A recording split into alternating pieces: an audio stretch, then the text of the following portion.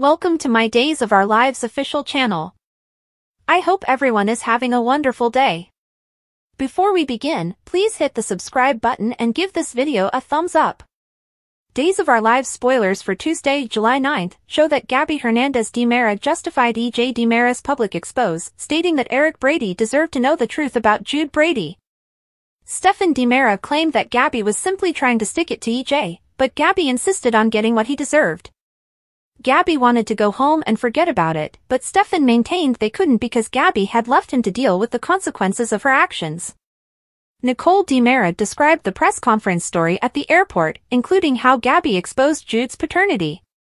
Eric also discovered that Sloan Peterson tampered with all of the DNA test results, and that EJ remained silent after learning the truth.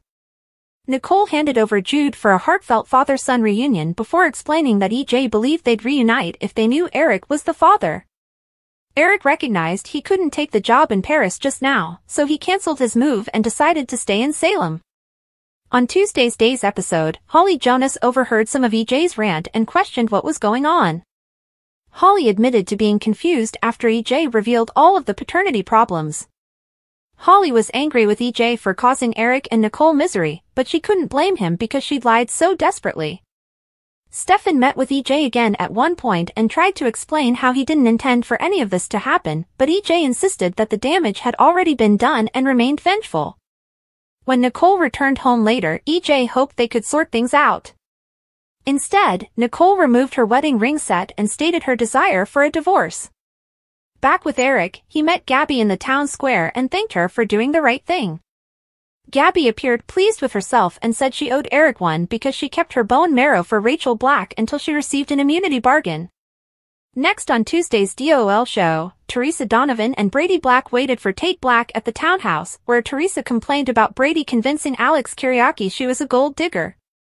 Brady revealed his theory about the briefcase in Greece, but he later apologized for speculating because Teresa claimed to be a woman of integrity now. Tate offered Aaron Green his driver's license to use as ID for lacrosse camp, saying he told the DMV he had misplaced it and they would send him a replacement. On Tuesday's episode of Days, Alex appeared and claimed to know what the lads were up to, which caused Tate and Aaron to panic temporarily. Fortunately, it was a false alarm since Alex simply assumed Tate was hooking Aaron up with a bogus ID.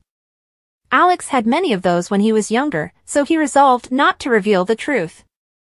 When Tate returned to the townhouse, he told Brady and Teresa that they did not need to transport him to the airport.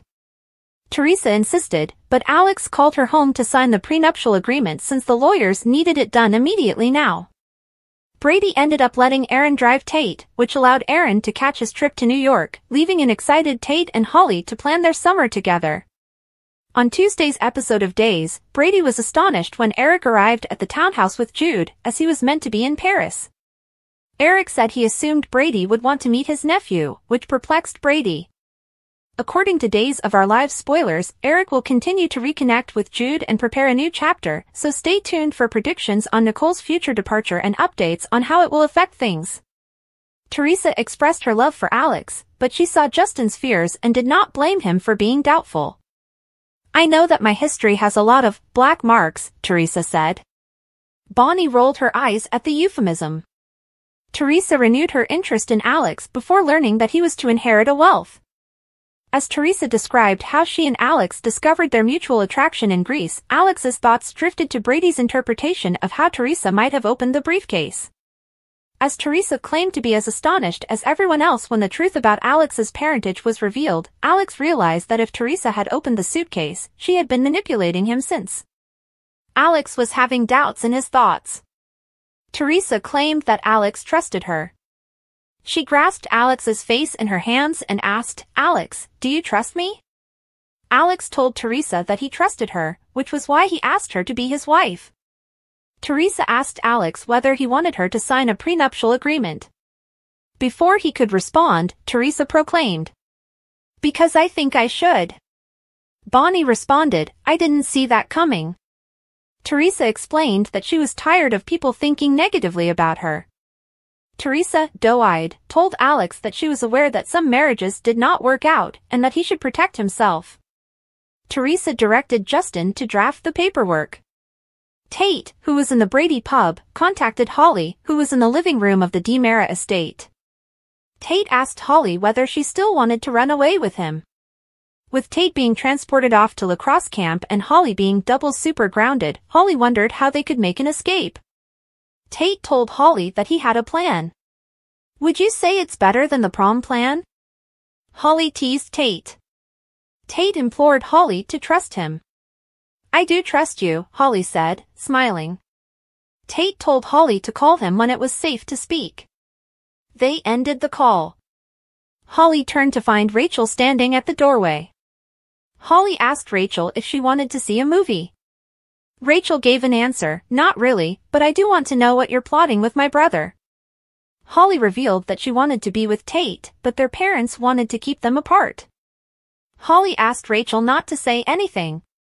Rachel claimed she didn't want to go into trouble. She took up the phone to call Nicole. Holly snatched Rachel's cell phone. "You can't!" Holly exclaimed. Rachel took her phone back. Holly pleaded with Rachel not to tell. "I'll do anything," Holly exclaimed. Rachel was intrigued. "Like what? What's in it for me?" Rachel asked. Holly said that Rachel would be a hero to Tate after everything he had just gone through. Holly also stated that she would never confront Rachel for anything. Holly explained that Rachel was old enough to comprehend Tate and Holly's desire to be together, and that Holly needed Rachel's support. Holly had offered to give Rachel some Vanilla Orchid, her favorite perfume, which Rachel had enjoyed. "So, like a bribe, right?" Rachel asked. Holly leaned down to Rachel's eye level. "It would be a gift for being such a good friend." "Can I count on you?" Holly asked. Before Rachel could respond, Holly looked up and noticed Brady had entered the room. "Hi. What are you two talking about?" Brady asked suspiciously. Holly stood up and stated, "Nothing important. We were just discussing perfumes." "Okay, Rachel?" Rachel went along with Holly, but Brady was skeptical. He stated that the debate appeared to be more intense than just regarding scents. Holly lied to Brady, saying Rachel had wanted to sample some Vanilla Orchid, but she wasn't sure Kristen would approve. Brady purchased it. He told Holly and Rachel that he didn't believe Kristen would object, but the topic of perfumes would have to wait. Brady said that he was come to pick up Rachel and take her to watch fireworks. Rachel dashed off to get some glow sticks before they departed. Brady praised Holly for hanging around with Rachel. Holly expressed anxiety that Kristen, or any mother, would not trust her at that moment. Brady told Holly that he wished things had turned out differently after the prom, but he also thought it was inappropriate that Tate and Holly had sneaked off to the Salem Inn. Brady informed Holly about the lacrosse camp, and Brady and Teresa thought it would be a good idea for Tate and Holly to spend some time apart. Brady informed Holly that they might reconsider the matter once Tate returned.